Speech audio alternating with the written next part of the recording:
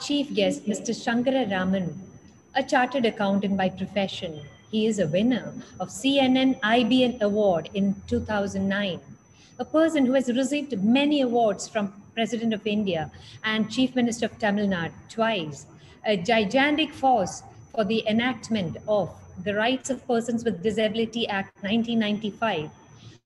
I invite Mr. Shankara Raman, the Secretary of Amar, Seva, Sangam, and a stalwart in the field of early intervention, to give us his impressions. Thank you very much. Thank you, Thomas. It's my pleasure to be here. When I was invited by Sister Lisa for this program, I immediately accepted the invitation because I have been associated with her in the meetings in CBR Forum in Bengaluru. But what I did not realize was that I was going to be a chief guest, which I was never thought of. But I got this invite and I saw that I am a chief guest. I thought it is my privilege to have it at this very beautiful and momentous event that is happening over there. I also thank the earlier speakers, particularly Honorable Sebastian, who gave a wonderful speech, very thought-provoking and very empathetic about the issues pertaining to disability.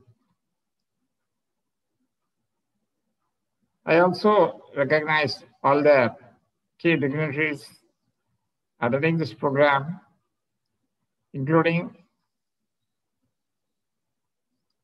Geoffrey Maria, who gave the welcome address, Reverend Sister Grace Therese, who spoke earlier and who told a lot about the humanity and the disabled community, and also the fact that the disabled community is a minority group.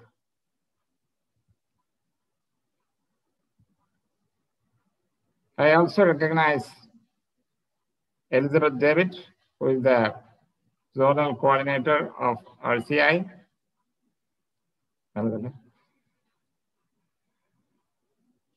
And the HOD, Ms. Bobby Francis of this college. I know this college, this Sneha institution, for quite a long time. And they have been doing an outstanding service to the community by developing rehab professionals, particularly for institutions like us who have to have good number of people to support persons with disabilities. When I was introduced, I was told that we were one of the key people to get the enactment on Persons with Disabilities Act in 1995. Yes, it was. And later on, in 2016, the Right for Persons with Disabilities Act as well, which was a very important legislation. The earlier legislation had a lot of limitations, but in those days, that was very relevant because the idea of legal protection for persons with disabilities were an evolving subject. And India was one among the very few in the beginning in the entire globe to have enacted a legislation that protected the rights of the person with disabilities. Later on, many things have happened, and the definition of disability itself needed a lot of relook. And the various subsequent international deliberations have focused on the disability as an issue of functionality of the person rather than giving it a strict definition of what is locomotor, what is hearing impairment, what is visual impairment, what is intellectual challenge, and so on. So the shift was gradual from being a definitive definition of a disability to a more functional definition. So India has to make changes along with that. And now today the Act is more an inclusive definition. It spells out 21 disabilities, but it further goes on that any person can apply for being given a disability certificate. But it also says that who are all the persons who will be more severely disabled and more in need of high supports. It also spells out the various other benefits that a high support need person would get.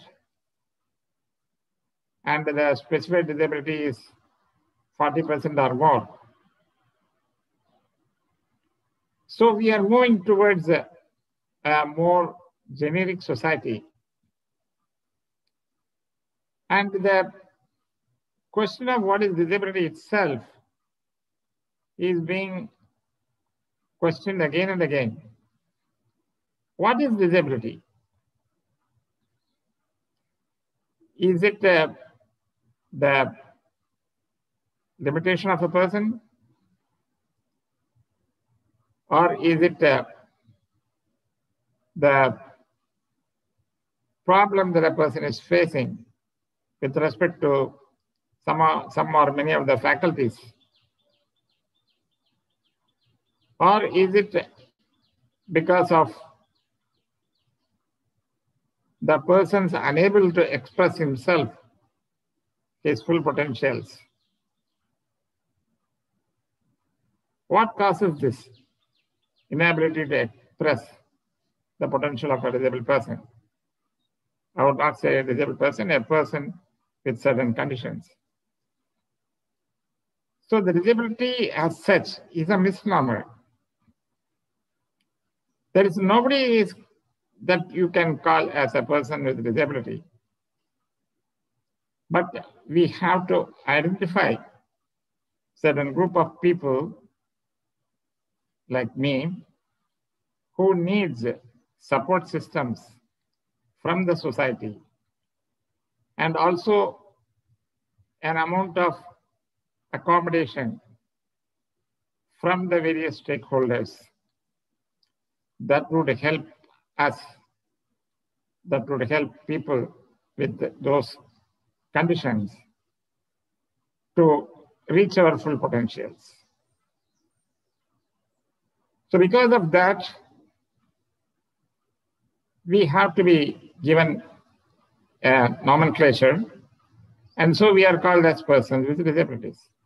That is fine, because the international fora, the ENCRPD, has defined very clearly and spelled out that the term person with disability is the common nomenclature that has to be used for indicating a person who needs additional support systems to express his full capacities. Now in India, we call disabled persons with so many names and terminologies. We call differently abled, we call intellectually challenged, physically challenged. The new terminology by the ministry is Divyang. So it is all a fancy terms, more to, trying to give an identification for people like us, thinking that we will be glorified in the process. But that's not required. We don't need to be glorified. We don't need to be labeled with any terminology. It is enough that we are understood as a person with disability. And we should also realize that when we use this term, we better use the disability as a suffix and not a prefix. Rather than saying a disabled person, tell the person as the first one, a person with disability, a child with developmental need, a child with developmental delays. Not the other way about. Not the disabled child, not a developmentally delayed child. Because you are not going to give an adjective to the child or a person. You are going to tell the person and then say what the person needs from the society or what the condition the person is having.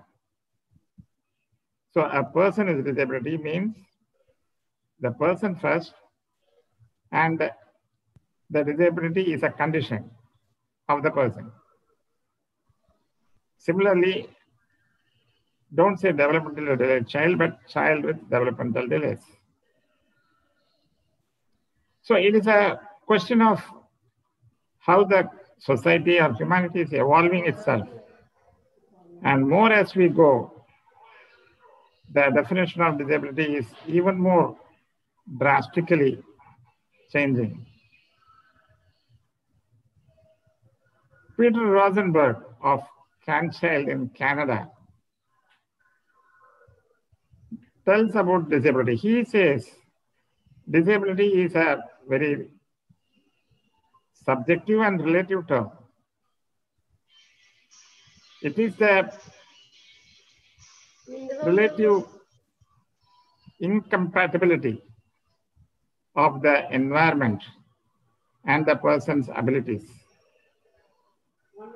This incompatibility results into a set of barriers which results into some disabling condition for the person.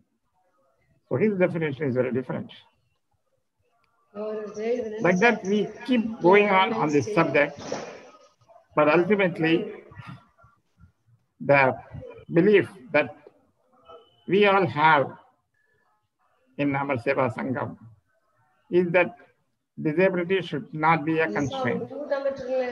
Disability is only a condition. The attitudinal barriers, which I'll be discussing a little later, is the most important thing. It is the perception that really matters. It is the perception that makes people to understand or misunderstand about a person's abilities, that you call them as a person with a disability. We have to have an inclusive society. As the Reverend Bishop said, it is not just money and matters. It is a life. All of us have to celebrate, as he says. I very much like this address because he, being such a wise person, talking so much with understanding about disability is something which is, which is what we all want. So a person's attendance or participation in marriages, in religious and social functions, and also a person should have a family life. So a person with disability getting married, having a full-time life, should lead a full life experience. So that is what we all need and we all aspire for. And many of the people today here, the students who are getting graduated, through this college has a very important role to play in bringing about this change. The change in the system and change in the society. That is a very important aspect. And I wish all of you a grand success and the College of Institutions Sneha a very bright future ahead. Thanking you all once again. Thank you, sir, for that explanation on inclusion and its various details of the children with needs, addressing the person first and the condition later. So will you be, I have a question to ask you, will you be addressing us again on the, because we have a 30-minute session with you. Yeah, sir. I will be ready to answer questions. So I was just wondering because, yes, sir. Thank you so much, sir. That was really interesting. Thank you so much once again. Delegates and guests, we have come to the end of the inaugural meeting. Thank you for being with us. Once again, a welcome to delegates and guests to the educational section of today. Let me give you a quick session of the day of the webinar on accessibility will be handled by Mr. S. Shankara Raman, Amar, Seva, Sangam experience on accessibility. The second topic, access and accessibility and barriers of accessibility by Dr. Anita Paul. Post-lunch session will be handled by Dr. Jayanti Pujari on accessibility in vocational education and training. Now for our educational sessions. Ladies and gentlemen, be ready. A winner of CNN IBN Award in 2009, a stalwart in the field of early intervention, a person who has received awards from the President of India and Chief Minister of Tamil Nadu twice, a monumental force for the enactment 1995, the person behind accessibility of Mumbai Marathon to persons with disability, an All India rank holder and a gold medalist at the age of 22 in the field of chartered accountancy. Ladies and gentlemen, allow me to welcome a fabulous human being to you, Raman. After a remarkable practice in CA, joined Amar Seva Sangam with the dream to develop the models of rehabilitation for persons with disabilities. He believes that disability is a developmental issue and welfare contributions are not dignified life. His contributions to early intervention for children with developmental delays is commendable, and he has to his credit numerous research publications on the topic. Ladies and gentlemen, Mr. Shankara Raman, even though from the age of 15 years, he stands out tall in his endeavors to raise himself above the bar and contribute to the Indian populace. I welcome with immense delight Mr. Raman to enlighten us on this scintillating journey on accessibility for people with diverse needs. His personal experience, Mr. Raman, the virtual stage is yours. Thank you very much, Thomas, for your introduction, which is a little too much. Okay. So shall I share the screen? Yes, sir. Yes. Okay. So good morning, everyone. It is my pleasure here. I would have to state once again to be a part of this wonderful national seminar on accessibility.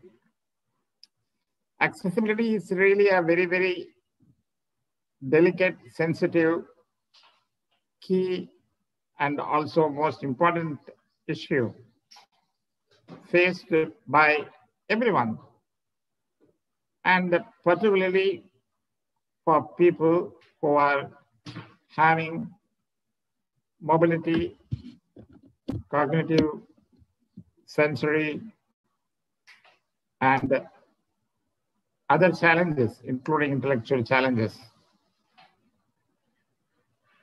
Accessibility is an area where people think, because of their perceptions and lack of awareness,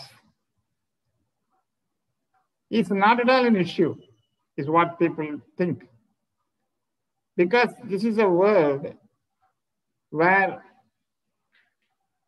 the majority of the people having issues with respect to whatever difficulties in accessing places, accessing transport, accessing information, have solved their problems.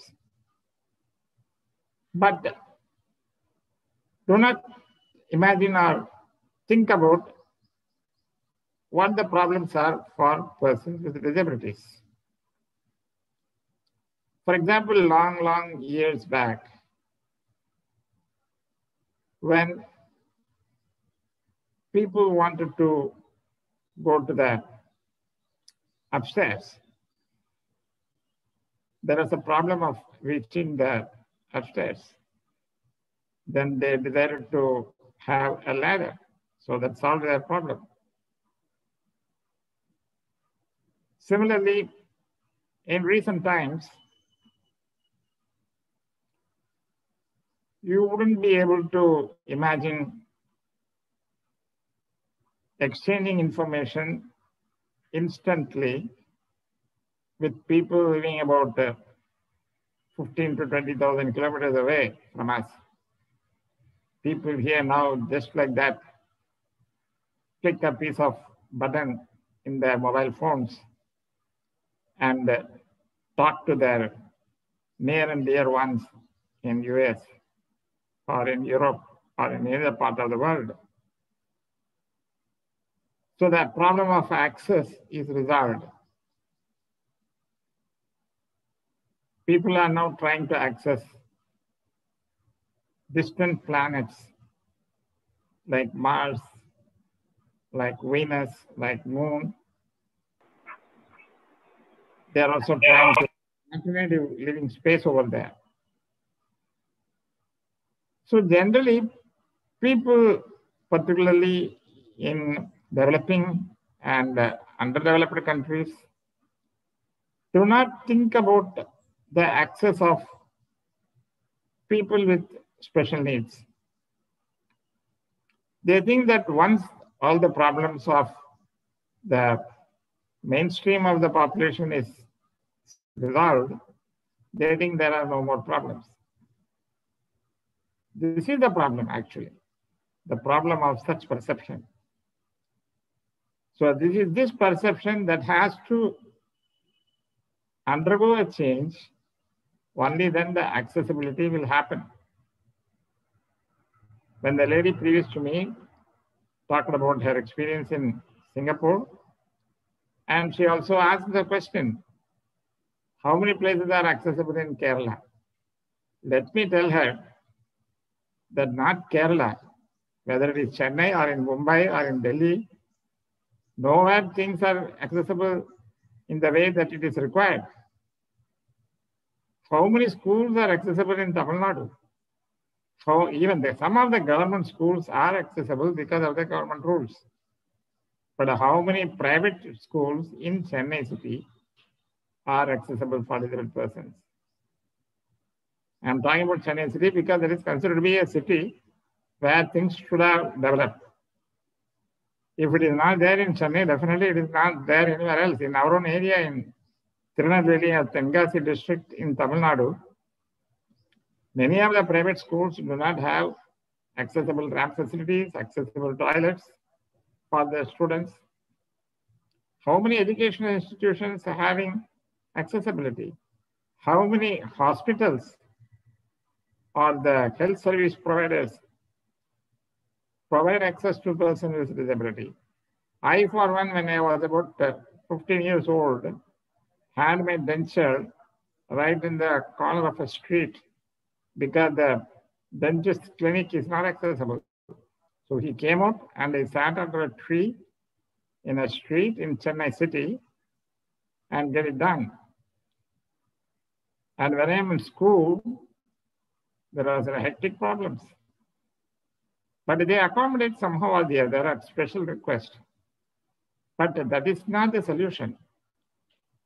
People provided me with classrooms at ground floor level in my schooling. In my CA institute, they provided me a lot of supporting facilities. And my auditor, under whom I did my CA internship, also provided me a lot of access. But the individual specific solutions are not the solution for all the problems, all the people. So there has to be a common way by which the issue of accessibility should be addressed. So there are different kinds of needs. It is not just the physical or vision or hearing. People with cognitive disabilities, cognitive issues like learning disability, people with autism, they also need to be addressed. Their needs of accessibility should also be considered.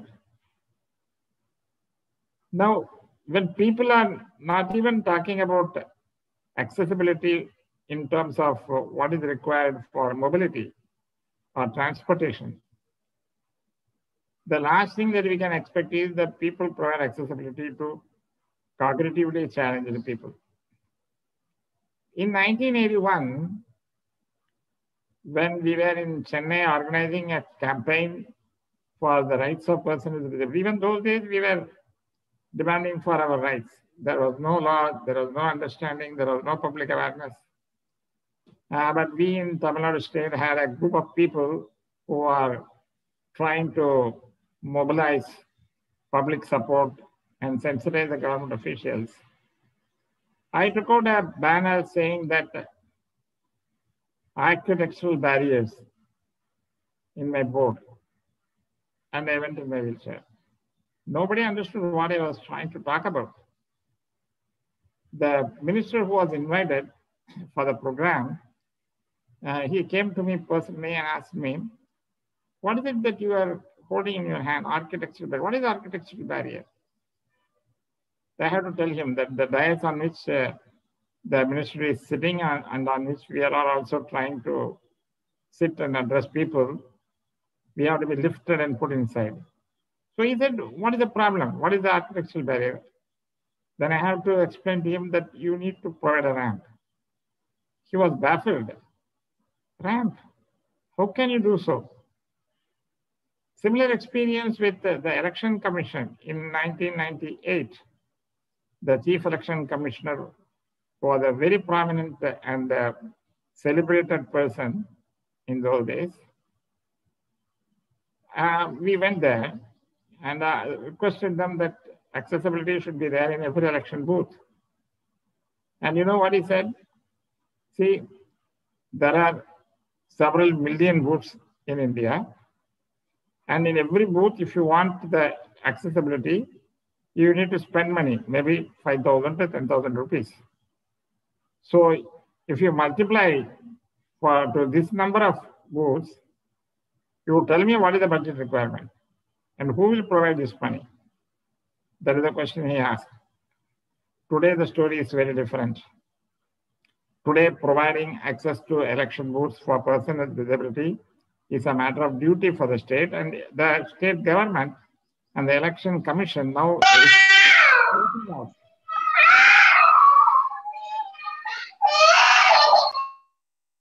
I think somebody has to mute. Yeah, thank you. So things have changed a lot since then in certain specific area like election. But then people's general understanding is still a long way to go. Some of the key aspects that needs to be looked at, it is not just ramps. If you build a ramp, people say that it has become accessible, but it is not the ramp. Like the lady Ms. David told, even the entry points and how you go and navigate inside a building needs a lot of support system for many kinds of persons with disabilities, with visual impairment or with mobility or whatever. So there has to be signages, there has to be tactile floors, there has to be other indicators for different kinds of people's needs. So as she said, it's the universal access is the most important thing. So it is not just one group of disabled people being served, but it is the overall, all the kinds of people, whether disabled or even old age people, even pregnant women who face challenges. So the accessibility should address everyone. So the universal standard is the most important thing that we should have to remove the barriers. You have the staircases, so many other things like the lobbies, corridors, pathways, and so on. So one of the important things that we all have to face is the doors. The doors usually, when particularly people with the mobility issues, it opens straight on your face and you cannot reach it from your wheelchair. And when you try to reach it and open it, it opens right on your face and you have to keep pushing the wheelchair back till the door gets opened. Similar problems are there with other kinds of persons with disabilities. Other issues are like the toilets. It is the most important thing, but never get any attention. Even I used to say in almost every meeting that even in a city like Mumbai, where you have the India's equivalent of Twin Towers, the World Trade Center, you don't have an accessible toilet in any of the office buildings there.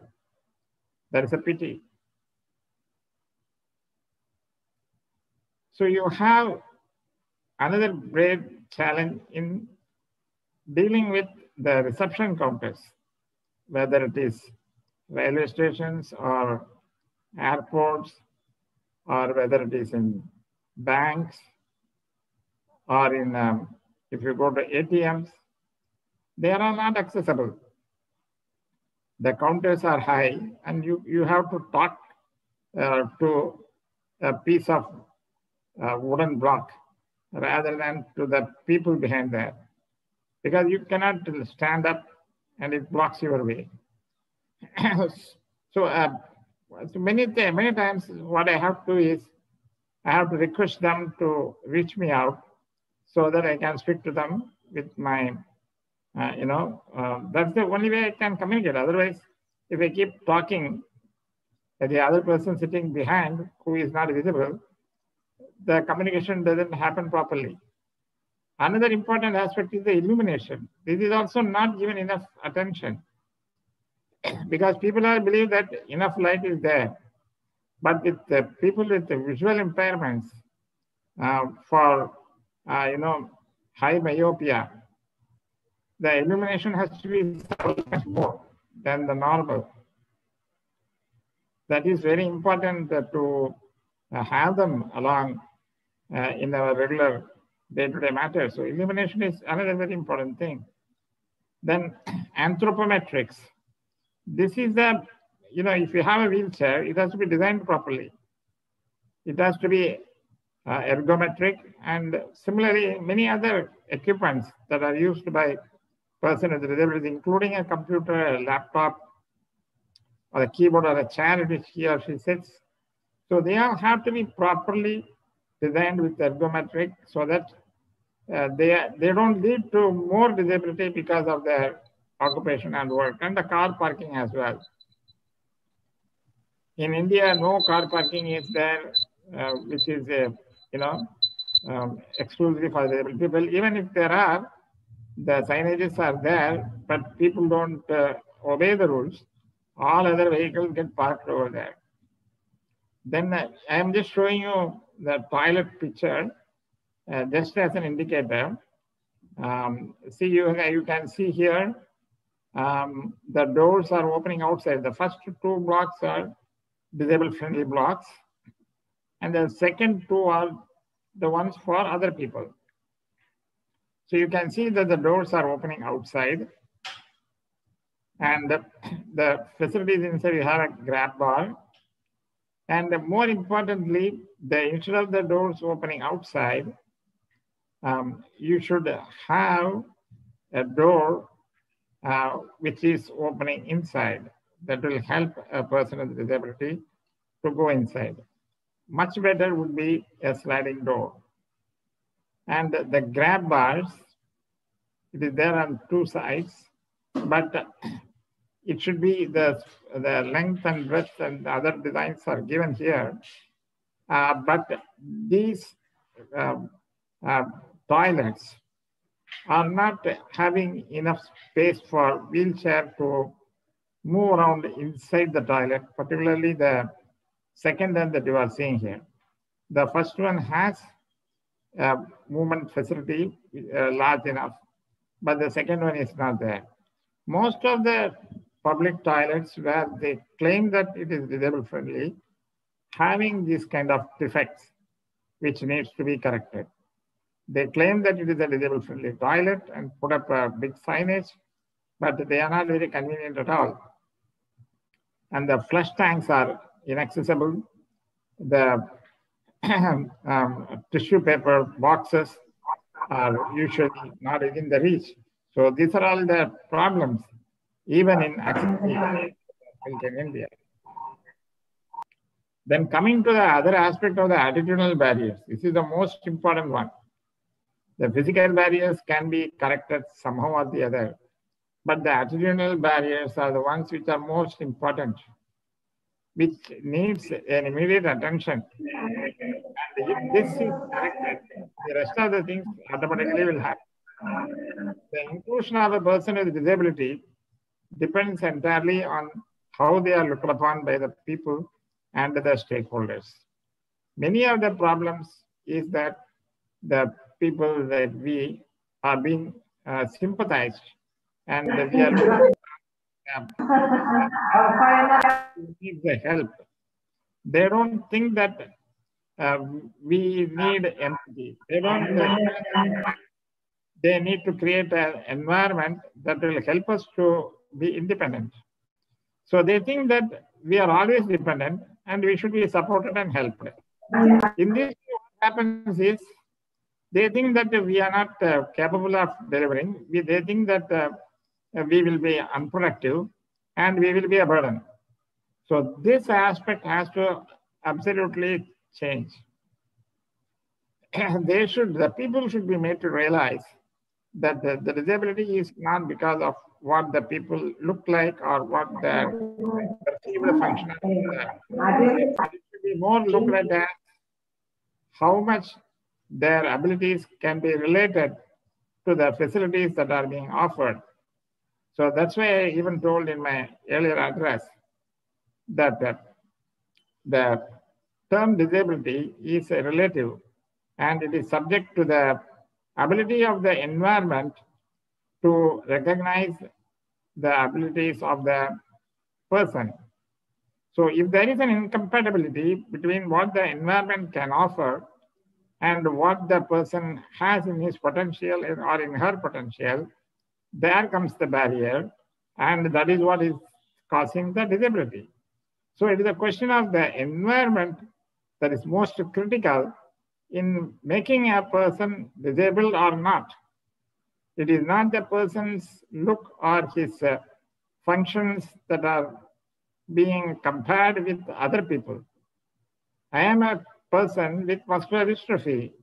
I was born with that, and from age 3, I am diagnosed with that.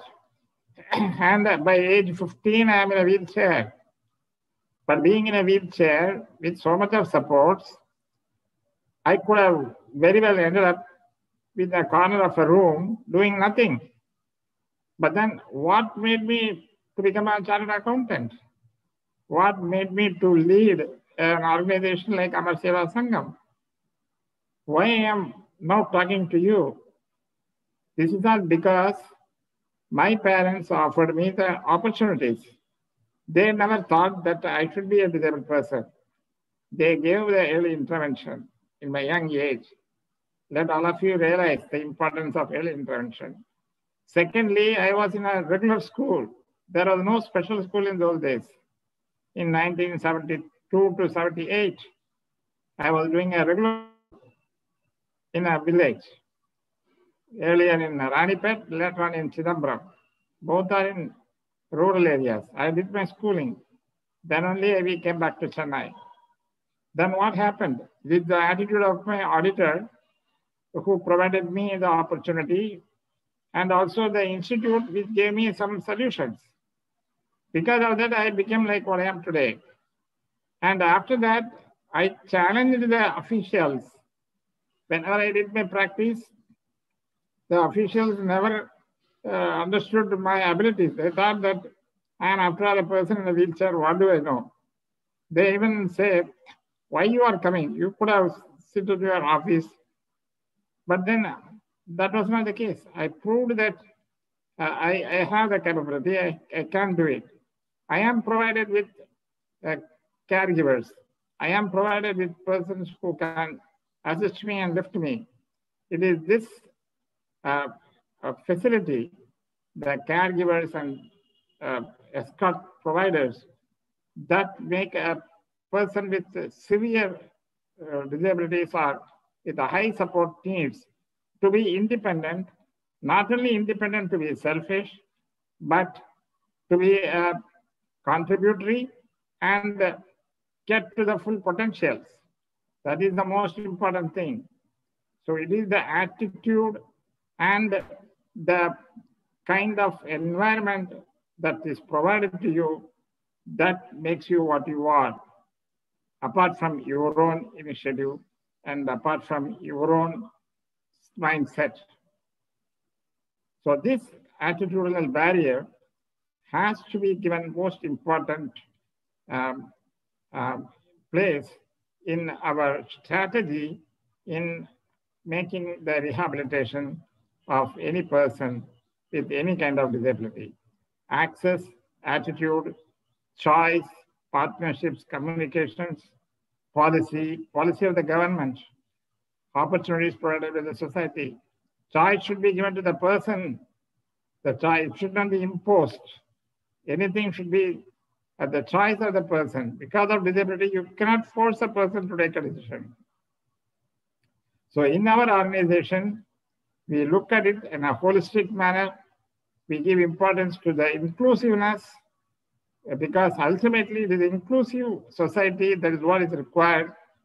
That family and parents are involved, awareness to the community is given, and we use technology in a very big way to provide solutions. And we look at the challenge as a change requirement in the system itself. It is not a one individual person getting rehabilitated or one set of community is getting better, but we have to establish a perpetual system whereby the solutions are there forever. This is the reason why we always try to collaborate with all stakeholders, whether it is government or corporate or business houses or educational institutions or any other organizations, NGOs. We want to collaborate with them so that the person with disability gets the necessary systems requirements that will enable him or her to reach her potential and contribute to the society. So these are all the four major pillars on which we work. The rehabilitation is the initial stage of making the person enabled, and the education is key input. Without education, nothing will happen. Then training is important for their livelihood. Social inclusion is ultimately what we try to achieve. So usually our major way of doing things is that we train the mother or the caregiver and make them involved. Then our workers are dedicated for their education, training, and awareness. Then we use the GPS technology. So with that, we complete all the virtual cycle of the rehabilitation process. And we look at the disability rehabilitation as more a social and rehabilitation issue rather than a mere medical issue. So we enable them, we educate them, we provide them with independent living skills. This is the way by which we try to make them able, providing them with caregiving and escort services that would make them independent for people who require such services, so that they can reach their full potential and using the technology as the key. And this is how we collaborate with various stakeholders, and our graph shows how much is our reach and how much the people, the alumni who have gone out of this organization have reached their levels in their life. And these are all some of the indicators in the research studies. So we believe that no child should be denied of schooling experience because of disability. I say schooling experience because it is not just school enrollment. The child has to experience the school. The child has to attend the school regularly. Okay, sir. Thank you so much, sir. If there are any questions, you can still ask me. Yeah. Participants, do you all have any questions?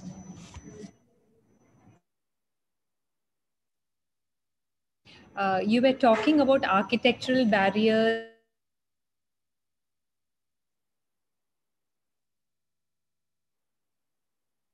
Design, which I thought was very good because I'm seeing it for the first time. Sir, all this goes in line with universal design? Yeah, mostly, but it is still an evolving subject. Yeah, it is still an evolving subject, and people are trying to reach to the universal levels. Okay. Participants, do you all have any questions for sir? Sir, I think there is nothing in the chat box. Okay. Thanks a lot. Thank you, sir. Thank you, sir, for that wonderful session. If anything comes up later, you just inform me. Yes, sir. I'll send you a mail from here. Thank you so much, sir. That was a wonderful and enlightening session. Especially the access route was very interesting. How do we really in India beat the attitudinal barriers? What are your thoughts on it? Have we improved from what you have seen in the last couple of in a decade? Have we changed a little bit on our attitudes with on the attitude of people at large? Yeah, the attitudes are changing, but it is not changing to the extent that is required. Things are changing fast in the Western countries, in US, and even in many of the other Asian countries. But I don't know why in India people are not so quickly adapting to the new concepts and changes. They are still not able to comprehend fully the potentials of a person with disability. They still look at all of us as a person to be sympathized, and they are not looking at the facilities to be provided or opportunities to be given. So everything in India is that you have to put it in an act and force it upon the people, and that is not the way to make a society to change. Then you have to keep on following the compliance with the act. So that becomes more important than providing the required services or facilities to the disabled. So I think there is a long way to go in terms of the attitudinal changes. Okay, sir. Okay, to all the participants, you were listening to Mr. Shankara Raman. So it was a wonderful and enlightening session, sir. Thank you so much. On behalf of all the staff, Sneha Safan College of Special Education, I thank you from the bottom of all our hearts, and thank you so much, and you have a wonderful day ahead. Thank you. Welcome. Thank you.